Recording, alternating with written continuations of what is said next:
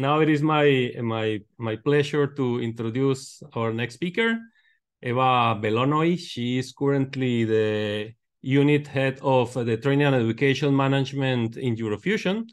And Eva is also involved in JET research, although to be honest, I don't remember your exact position at JET. And I have to mention that Eva is our direct contact. So Fusion is direct contact with EUROfusion, and we are together managing the strategy of education and training for students. And we're really happy to have you here. Please, Eva, the floor is yours. Yeah, thank you so much for the introduction. Can you allow me to share my screen? Yes, 1 second. Yes, it's really nice to see you all, and thank you for the invitation. Thank you. Let me try to share. Yeah, my background is in operation, which is a lot of fun. And I've been a physics pilot on Aztec's MUST, 8 years on JET, and I did 3 years on JT60SA.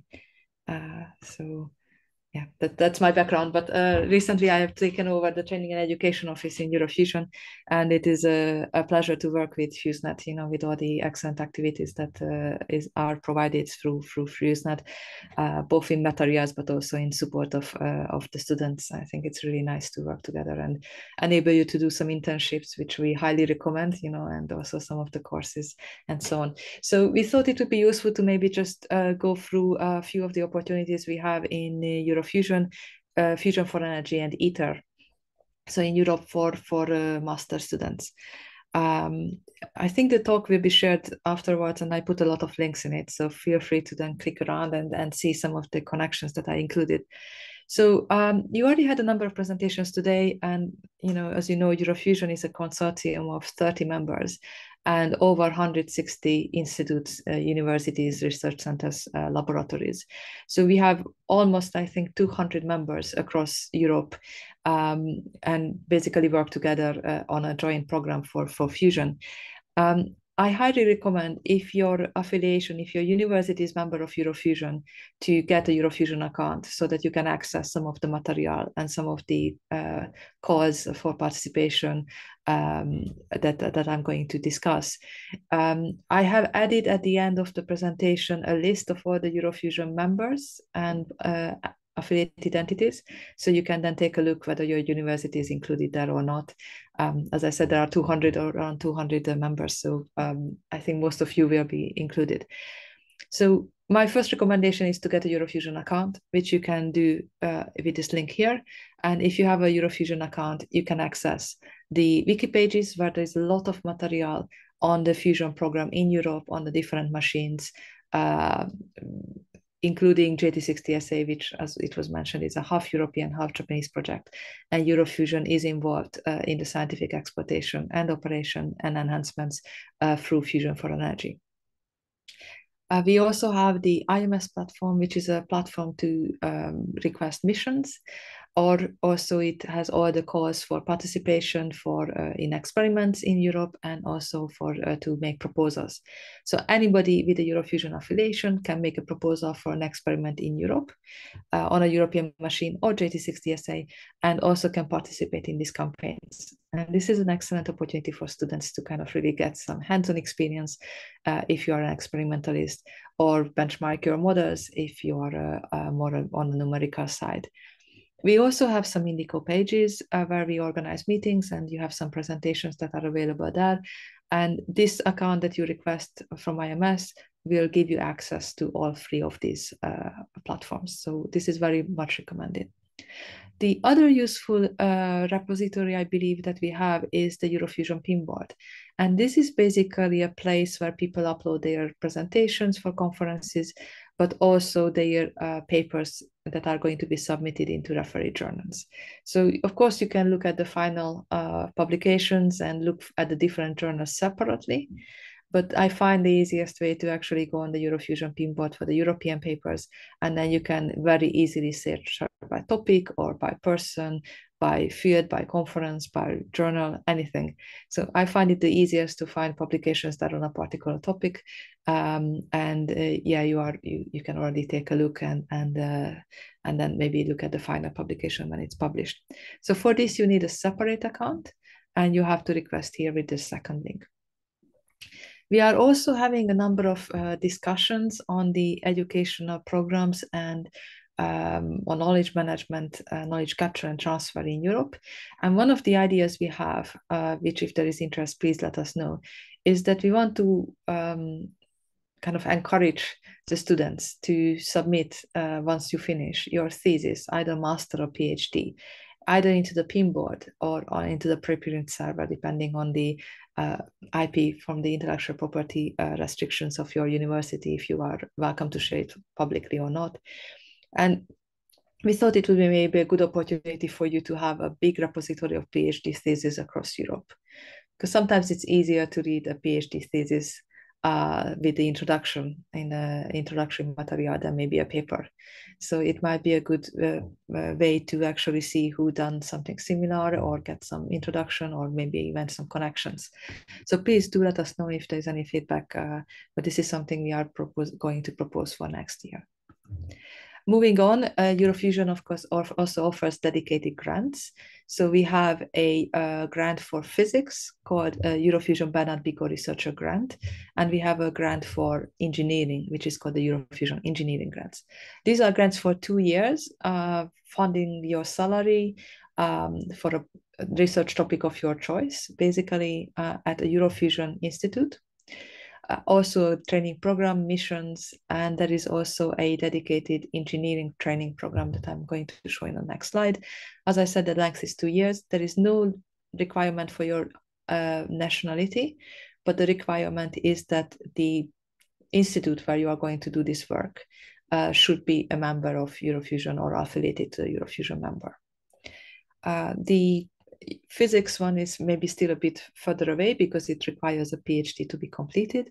But I think I want to highlight the opportunity with the EUROfusion Engineering Grant, which requires a master degree in engineering less than 6 years old, right? So if you are now a master student and you are finishing, that it would be worth considering it. The 2024 applications are closed now, but we are expecting to release the 2025 applications in the spring next year. So if you want to start a degree from between the 1st of January to the 1st of July 2025, then you will need to apply around the summer of 2024. So there will be more information there on our social media, but also on our wiki pages. And we also have dedicated information sessions related to this if you are interested. But these are very useful grants and really high-profile grants based on excellence. So I would highly recommend that you consider it if you are an engineering student and apply. So this is the structure of the program. It's a 2-year program. As I said, you can start anytime between January and July. And then we are planning to have an orientation week at the EUROfusion headquarters in Garching in Germany to bring all the grantees on site, get to know each other, and also for them to have the opportunity to get to know all the members of the EUROfusion program management unit, the Demo Central team. There is also the F4E Garching group on site, and of course there is also IPP Garching, so we are all in the same site. We have a dedicated training program for additional 2-day a month training 6 times a year on different topics. The upcoming ones are on control, and the following one is on databases and use of AI and machine learning in Fusion in Fusion applications. So they are quite interesting ones. And then we are thinking of doing in the 2nd year a mid-grant review, online review, where you could get additional feedback and share how far you progressed in year 1 to make sure that you get the support for year 2, make connections or anything that else you need. So let us know if you are interested in this. Please contact us. We would be happy to share. The other thing we have been doing, of course, a main element of EUROfusion is knowledge management, right? We are connecting scientists, building communities. We have a lot of, we are very open. Anybody with a EUROfusion beneficiary or affiliated entity, so anybody affiliated to EUROfusion can join any of the meetings. Everything is advertised on the wiki pages. All courses are open for anybody to apply. So it's very open. We are doing a lot of course, writing publications and so on. But we have reviewed our knowledge management activities, and we now have a comprehensive extended plan that has been submitted to the General Assembly for December. with 25 recommendations with new initiatives coming next year. And they will focus not just on capturing knowledge, maybe in new textbooks or new manuals, on topics that are not yet captured, but also building communities of practice that we are doing quite well on the operational front with the EUROfusion Operation Network. We will be looking additional activities for training education, which we hope to be working together with FuseNet with some additional courses or maybe recorded courses made more accessible on a EUROfusion platform. So yeah, keep an eye out. We are expecting to announce some new initiatives next year, and we are hoping to improve some of the training education opportunities in Europe. So there, I think you heard a lot of discussions on physics, and now there was a really nice talk on engineering. I would like to also highlight the importance on operations. And basically what I define as operations is, you see the EUROfusion product life cycle in this graph. So you have the design and construction, right, which is mainly engineering. Then this circle is basically system commissioning, so plant system commissioning. Then there is the integrated commissioning jointly done. And then you have the experimental campaigns. And then you have either maintenance or you have some shutdowns with enhancements to increase the performance and the plant systems of the machine. And then you go this cycle. So Jet did it for 40 years, right? And then you go into decommissioning and repurposing. So this circle in the middle is operation, what we define as operation. So it includes on Jet more than 500 people in more than around 50 different operator roles.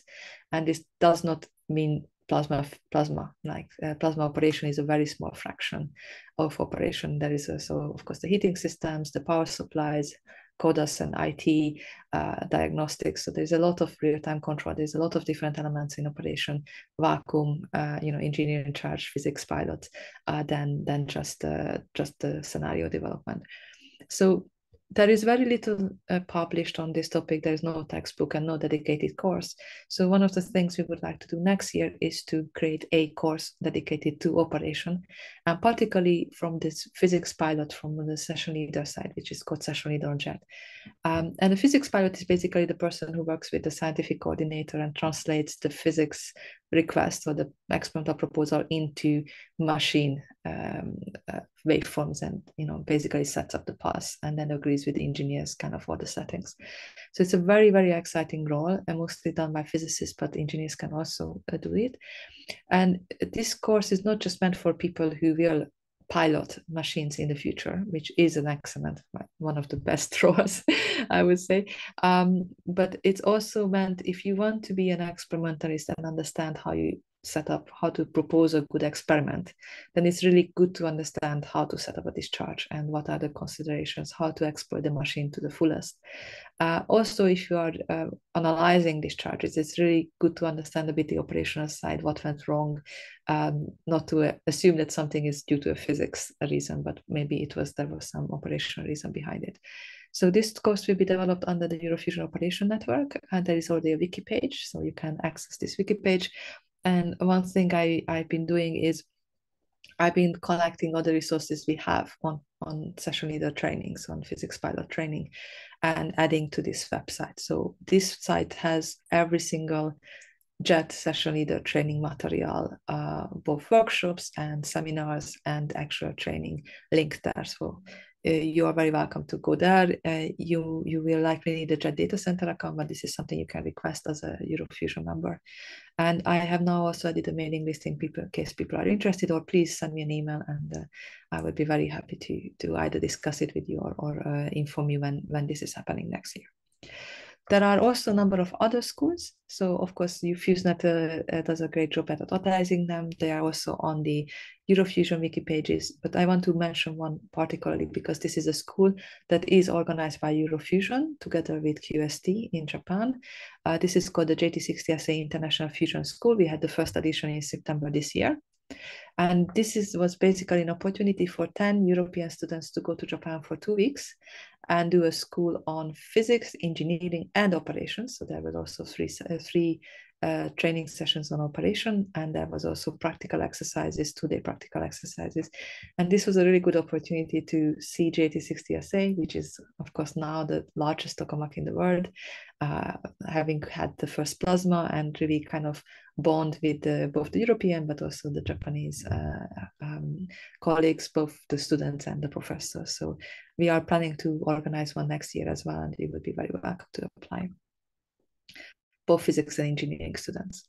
So what we do on the Training Education Office in EUROfusion is that we created these monthly information sessions. These are online drop-in sessions for anybody who is interested on any activity in EUROfusion related to training education, and we'll be very happy to talk to you. And if you have any question, or direct you somewhere else, or talk to you about the opportunities we have within EUROfusion, this is under these wiki pages, but I just included this year's kind of monthly seminars for you to see the topics. You can come with any topic. So this is just the topic idea, but anybody with any other topic can join anything. And here is the link for December. So if any of you would like to join, you would be very welcome to join in the December one and ask any questions that you have. Then I have 3 more slides, one on Fusion for Energy. So Fusion for Energy also has a traineeship that you can find under this link. And Fusion for Energy is of course the European member in ITER. So it does a lot of work, particularly from the Barcelona side for ITER, but also has the broader approach side in Garching, which also includes JT60SA collaboration, IFMI Faveda, which is a irradiation facility, IFAB, the supercomputer, and so on. So there are a lot of opportunities here. And we are expecting a call to be opened very soon. So please check the website. And you could have up to a 12-month traineeship in any of the technical, so this is mostly for engineers and support areas, both with a work experience, but also with participation in several trainings.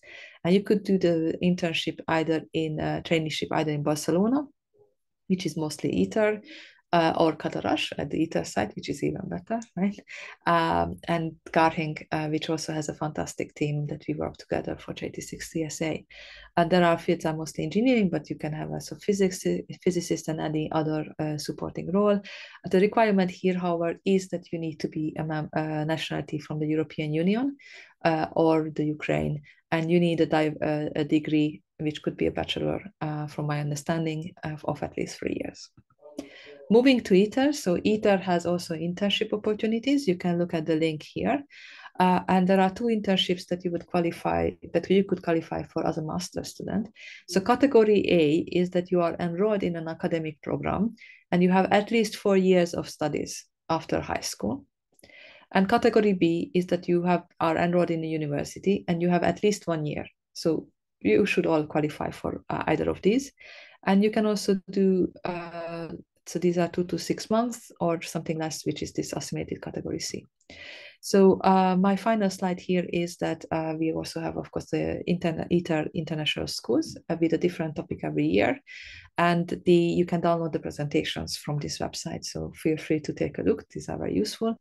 And complementary to FuseNet's really nice repository of all training material that you should definitely go to, ITER also has a repository, and I added the link here as well. I think quite a few of the material are shared on both, but it might be worth checking both out. So this is basically just, if you want to contact us, please use either education at EUROfusion or training to education, training at EUROfusion.org. And I have the list of the beneficiaries here at the end of my slide, which will be shared with you. So that's it. Thank you very much. Yeah, thank you very much for your presentation. I know you are following the event, so in case the students have any questions, and I know you are very active on the chat, so appreciate that. So in case any of you have any questions, please write them on the chat to Eva, and she will answer them to you. Thank you so much again for the presentation.